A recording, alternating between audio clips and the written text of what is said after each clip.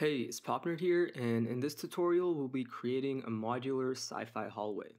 So to get started, let's add in a cube and hit tab to go into edit mode. Then in face select mode, let's delete the front and back faces of the cube to make it hollow. This will be the base for our hallway. Remember that this will just be one modular section of our final hallway, and we'll be repeating this base to actually create a longer hall. Then I'll change the origin of the hall so that the floor's position will be 0. To do this, let's set the origin of the hall to the floor by selecting the bottom face, pressing Shift S, and clicking cursor to selected to bring the 3D cursor to the floor. Then hit tab to go back into object mode and right click and set the origin of the cube to the cursor. Now if you go into the object properties tab and change the Z location of the object to 0, the floor will be aligned with the center of the world. Now to scale this, go back into edit mode and select the top face and press GZ on your keyboard to move the face along the Z axis to make the hallway more narrow or wide. Don't move any faces on the X or Y axis just yet, and make sure you're not scaling anything in object mode. You often won't have to do this, but this will help later on with creating modular assets. In edit mode, click Edge Select and select the top edge of the hall. Press Ctrl B to use the bevel tool, and we can bevel that edge to create a more interesting shape. Remember that we're not scaling anything on the X or Y axis yet, but if you want to make the hallway narrower or wider, we can select the top faces and move them on the Z axis. To make editing faster, we can use the Mirror Modifier. To do so, first select the Loop Cut tool and cut the cube in half relative to the X axis, and delete one half of your hallway. In the Modifiers tab, add the Mirror Modifier and mirror the hallway on both the X and Y axis. Now if we make any changes to a face, it'll automatically be mirrored, making our work a lot easier. I'll add some loop cuts to the side as well as the floor of the hallway, and slightly move the center faces of the floor downward to create the walkway.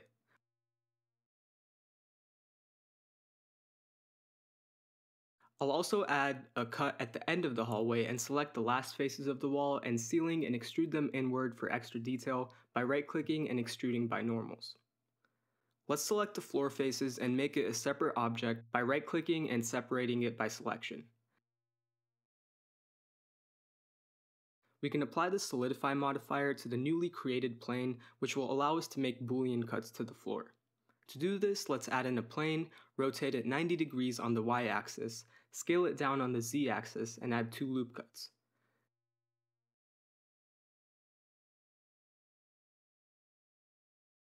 Then let's add 2 more loop cuts on the inside face and move and scale the center face until you get a similar shape. We can now add the Solidify modifier to the plane to give it thickness.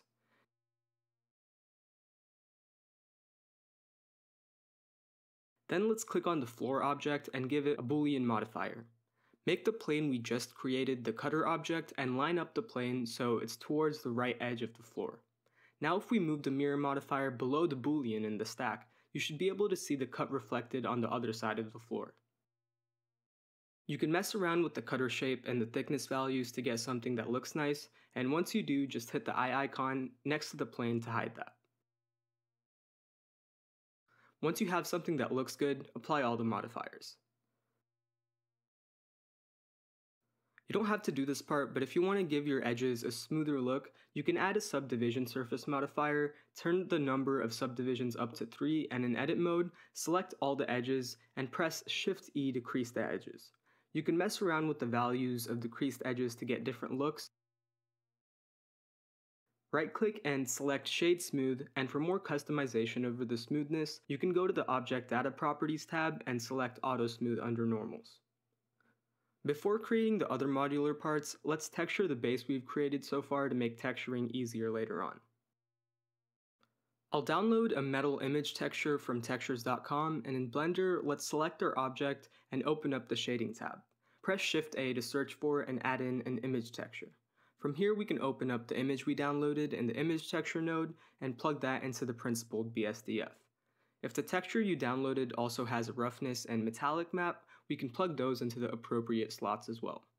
For now, let's apply the same material to the floor, and with both the hall and the floor selected, let's cube project the texture in edit mode. Then in the UV tab, we can scale the UVs to the right size. To get started on making the modular parts, let's go into the top orthographic view, select both the base and the floor, and press Shift D and then Y2 to duplicate what we have so far and move it on the Y-axis by 2 meters. If you've properly scaled the hallway as mentioned earlier, the duplicated hallway should seamlessly combine with the original. We'll now be creating a right turn in the hallway. Let's duplicate this again by pressing Shift D and Y2. Now let's rotate the new duplication by 90 degrees on the Z-axis by pressing RZ90. Make sure that all the modifiers have been applied.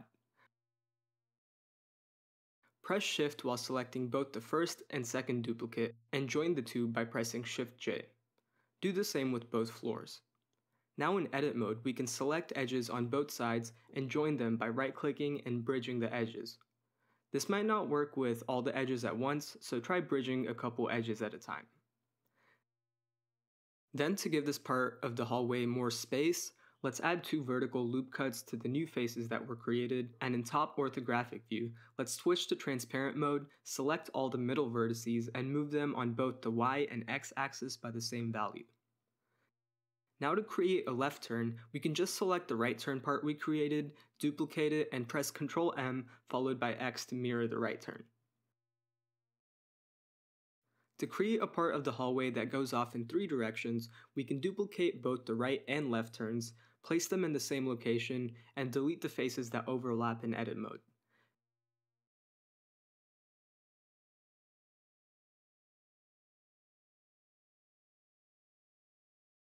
Then let's join these 2 parts by selecting both and pressing Shift J, and in edit mode bridge the appropriate edges.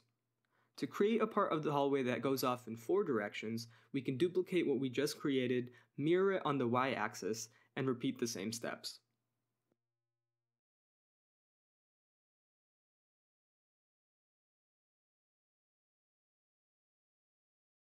Now we can start adding more details and parts.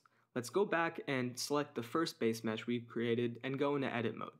To add some panels, I'll select one of the top faces and press Shift D to duplicate it. Then let's right-click and make the selection a separate object. Make sure not to move this object in object mode, but with the new mesh selected, let's add a Solidify Modifier.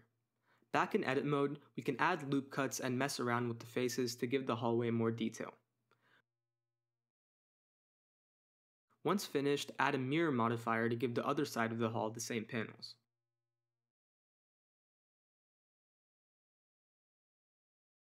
I'll repeat the same steps with the ceiling as well and to add pipes.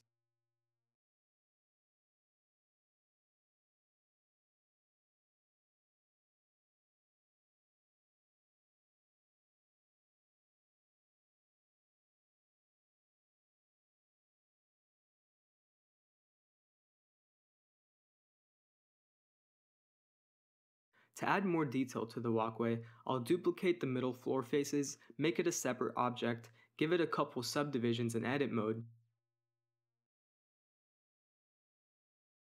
and apply a Solidify as well as a wireframe modifier. Then to add railings, I'll extrude a cylinder and rotate the top 45 degrees on the X-axis and repeat the same step again so the face is completely turned 90 degrees. I'll extrude this face on the Y-axis and duplicate the entire shape and bridge these 2 faces. Then we can scale this appropriately and add an array modifier as shown to add more railings. We can also use the array modifier on the X-axis to essentially mirror the railing on the other side of the hallway. For the lights, I'll add in a cube near the ceiling and scale it down on the Z and X axes. Let's give it a couple loop cuts, inset 2 of the top faces and extrude them out so they attach to the ceiling. Then I'll select the bottom faces, inset them and extrude them upwards. We can then create an emissive material and apply it to the faces we just extruded.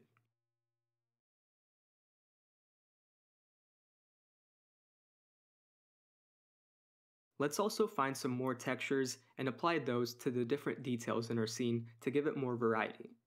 Once applied, we can start repeating the same steps of duplicating and bridging the edges of meshes in edit mode to make them modular with the props as well.